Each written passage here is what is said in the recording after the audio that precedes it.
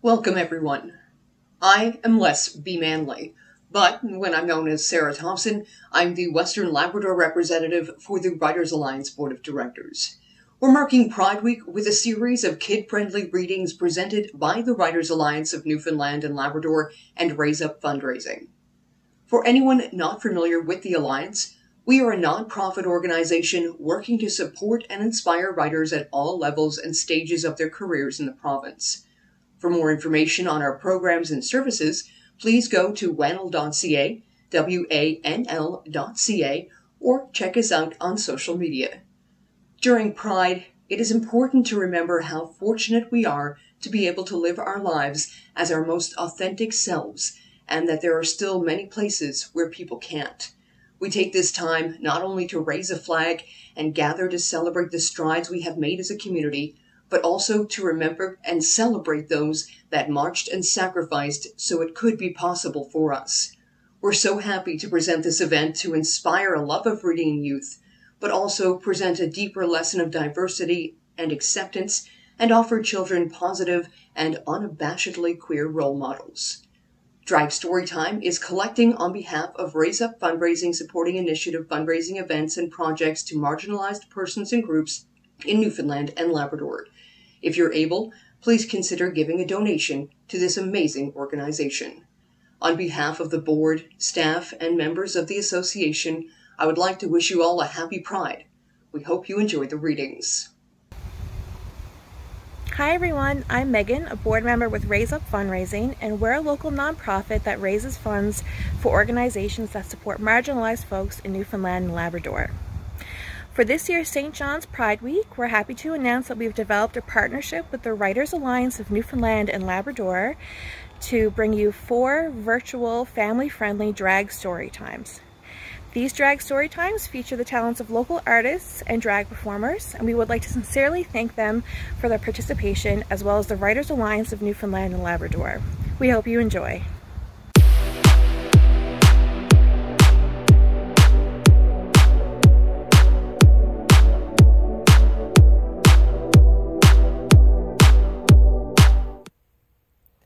Hello, I'm glad you could join me. Today I'm going to read The Last Tree by Michelle Churchill and Ariel Marsh.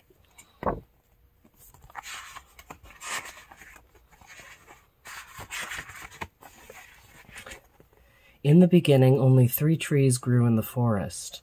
The first tree grew faster than all the others. It reached skyward with its ambitions and dreams.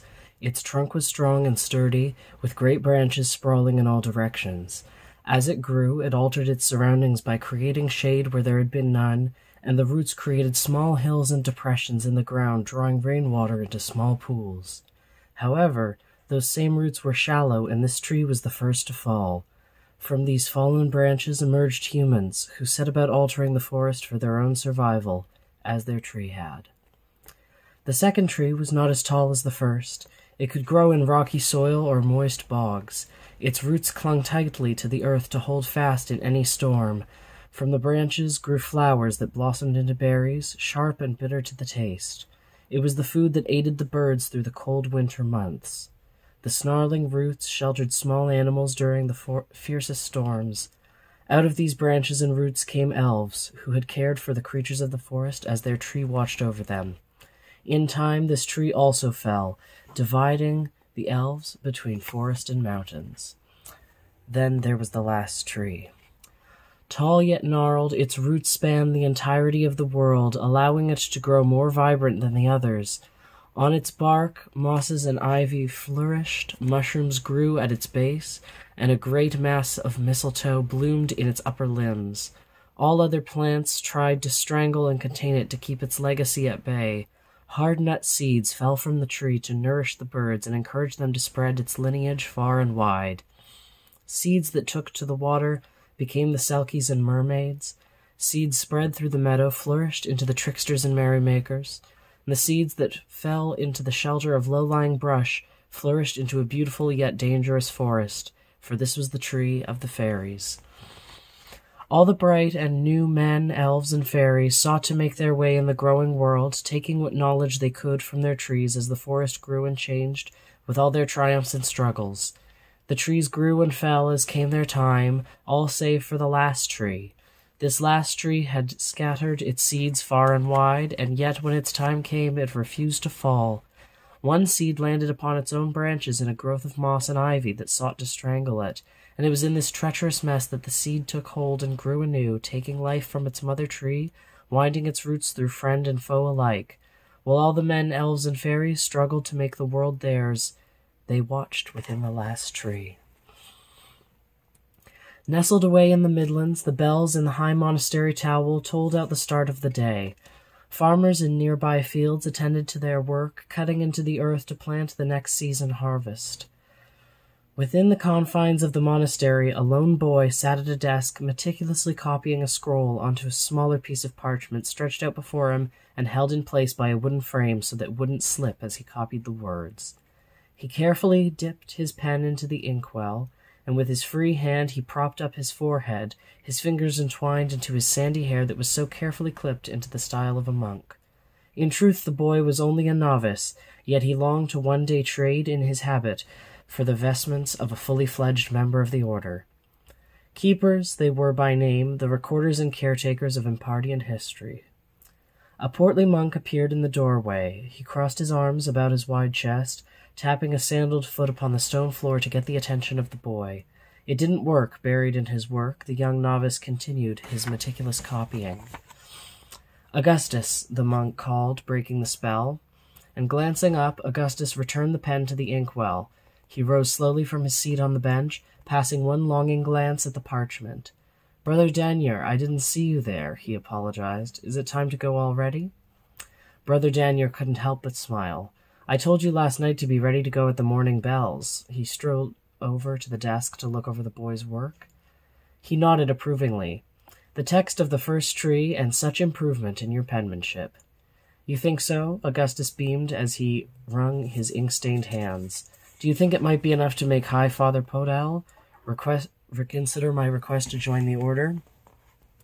Sighing heavily, Brother Danier shook his head.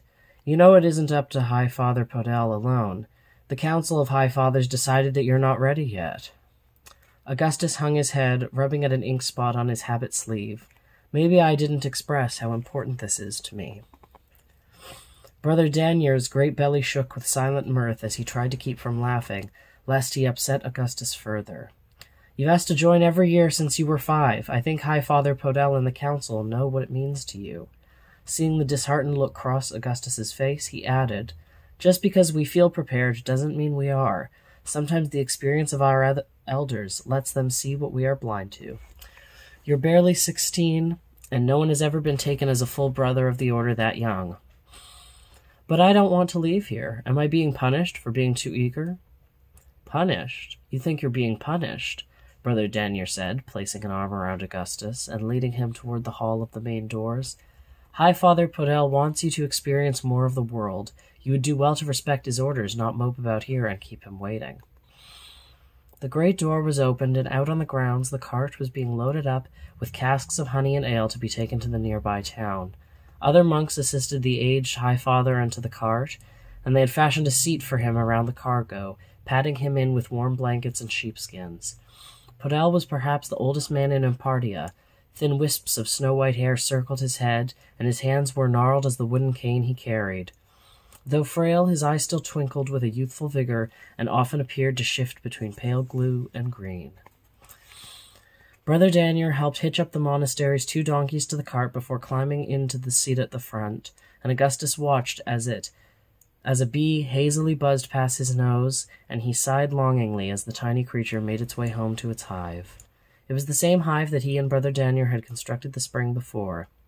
The winter had frayed some of the woven reeds, and Augustus felt the urge to drop everything and make the needed repairs. "They will still be here when you return," Podell spoke, his voice barely above a whisper. "Yes, High Father," Augustus said obediently, climbing into the cart to sit beside the head of the monastery. The cart meandered down the path leading to town. The young novice watched as the only home he had ever known faded into the background. They passed fields and meadows. The countryside was alive with sights and smells of the spring, and farmers and villagers waved as they passed, many quickly bowing low or removing their hats when they realized that High Father Podell traveled among them. The High Father rarely left the monastery these days, and seeing how the reverence given to him made Augustus realize how significant it was that Podel was personally seeing him off. He felt a wave of shame, now regretting how he had wanted to disobey and stay home. Brother Daniel brought the cart to a stop in front of the king's tariff men's station. There was already a crowd forming around the structure. Other boys, all near Augustus's age, gathered near a large barrel, behind which captain of the tariff men sat with a thick-bound book, a tattered quill, and a dirty ink pot. With the assistance of the other two, High Father Podel got out of the cart, leaning heavily on his cane as he walked towards the station. "I will speak with the commander, Augustus. Go with Brother Daniel and get signed in." Obediently, Augustus joined the gathering of boys, with Daniel close behind him. The captain eyed them shrewdly.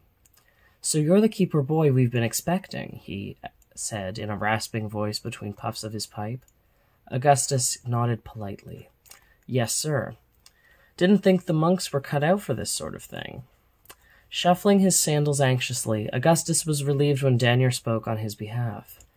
"Augustus is a novice of the order. Traveling the roads of Impardia will teach him valuable lessons before he settles in to become a keeper," Daniel said in a tone that suggested he didn't care for their questioning. The captain tapped his pipe on the barrel.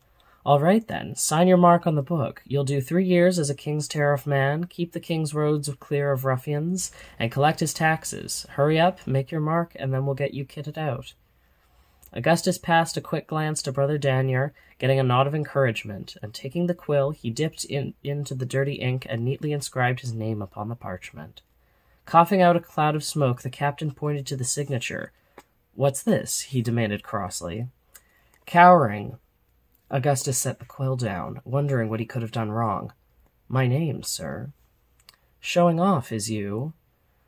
Confused and frightened, Augustus lowered his eyes to look at the page. His name was inscribed below rows of scratched X's, and his cheeks flushed red. He was about to apologize for his own literacy when High Father Podel appeared alongside him with none other than the commander next to him. The commander shook Augustus's hand warmly. "We welcome you, Augustus. Come along, let's get you in your kit and select a horse for you." The other boys, having watched all this, whispered darkly between themselves, and Augustus caught the voice of one boy scoffing. "Look at the dress on that one. Didn't know they let girls in."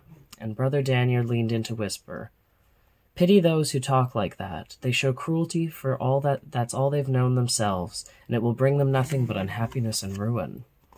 The words did little to help. Augustus could still hear their whispers and feel their eyes upon him. High Father Podel stopped before the entrance to the station. "This is where we must part ways for a time." He drew Augustus into a hug. "You'll do well here, I know it." "I don't want to go," Augustus said, fighting tears. "You must," Podel said solemnly. "There is much you could be doing for Impardia. Go, help all you can, and when you are finished, you will come back to us." Brother Daniel wrapped his doughy arms around the small boy, squeezing him tightly. "No tears or fuss now," he said, trying to fight back his own urge to cry. Producing a leather band from his habit sleeve, he wrapped it around Augustus's wrist. It had small wooden beads bearing the image of trees and beehives. They were keeper beads, made by the brothers of the order to bring good fortune. "Go now, listen to High Father, go help where you can." Augustus nodded obediently, casting one last look to those he considered to be a family, before following the commander inside. That is the first chapter. I hope you enjoyed it. The book, again, is called The Last Tree by Michelle Churchill and Ariel Marsh, if you wish to read it yourself, as there are many more chapters, and even the occasional picture for you to enjoy. Thank you.